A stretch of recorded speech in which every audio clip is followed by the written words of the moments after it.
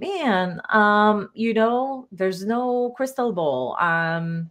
You can, even if you deploy AI or predictive analytics and you come up with a formula that sort of calculates, great propensity, if this happens, most likely they won't renew.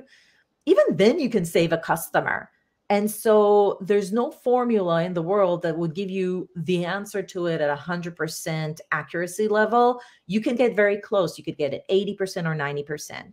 What I found is that if you want to get very close to forecasting things appropriately, and like 2-3% level of accuracy around forecasting renewals, what you want to do is have a really good renewal process. Okay, nail the renewal process, and then in your CRM application or your CS tool, if you're using one, actually allow for the right field so that the customer success manager can update it throughout the year, not only whether or not they expect the customer to renew, what is the probability of renewal, and then within that, what is the probability of the renewal amount? Is it higher or lower than the renewal?